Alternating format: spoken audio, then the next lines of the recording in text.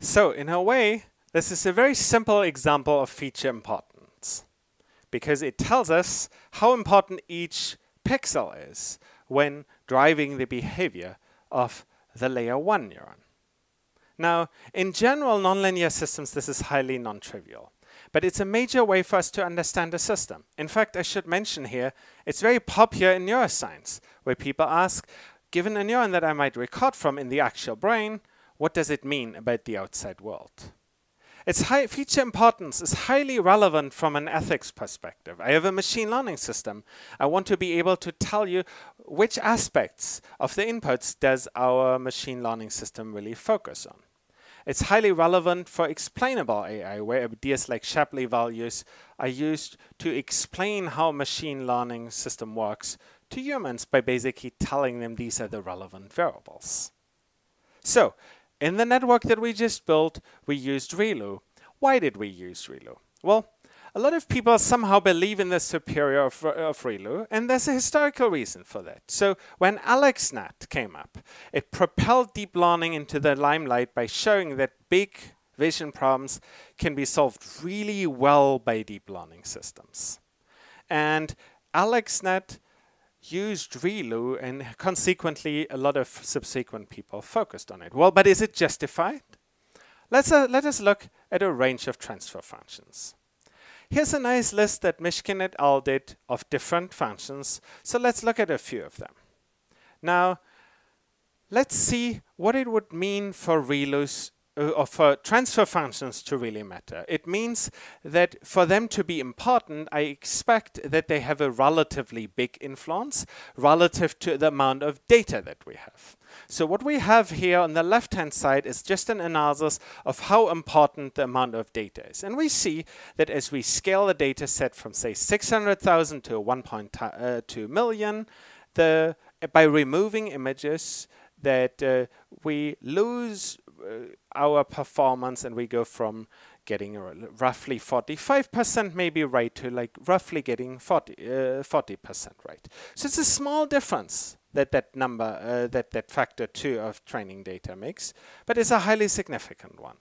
But it gives us a scale to compare the importance of transfer functions to. What we see on the right-hand side is the effect of using different transfer functions.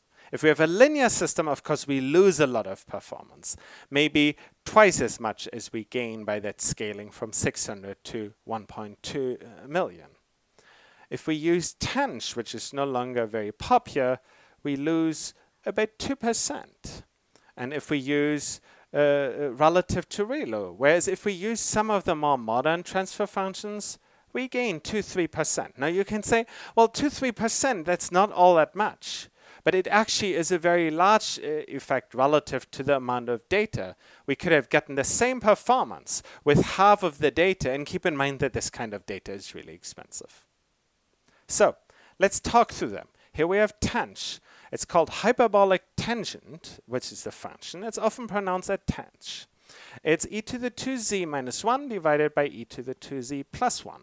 But the really important thing is it's just a smooth differentiable function that goes from -1 to 1. It smoothes out any discontinuity. It used to be very popular because people believed that it approximates the property of real neurons, that they saturate, that at high firing rate, their firing rate can't get any higher. However, the evidence that real neurons actually ever saturate is extremely limited. It's largely been replaced by ReLU, and intuitions might relate to probability. Now, the Tanch's output only spans the range from -1 to 1. Probabilities go from 0 to 1, so it's a simple scaling between them. And then there's like some smooth transition where evidence makes us believe in one hypothesis versus another. So if what's going on in a deep learning system is that the system internally basically operates based on probabilities, this seems like a decent choice. It works well on some meta-learning problems in parts because it's nicely multiple times differentiable. Here we have ReLU. The big advantage, it's very fast to compute. It's the most commonly used function.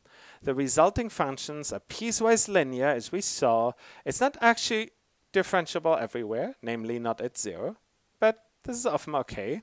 It's more of a problem when the derivative is 0, where we have the dead ReLU problem, but it's pretty unlikely for a ReLU to be dead for all output. Now, like if we initialized a ReLU so that for none of the training samples it would ever be active, it would always have 0 gradient, and therefore it would never learn anything.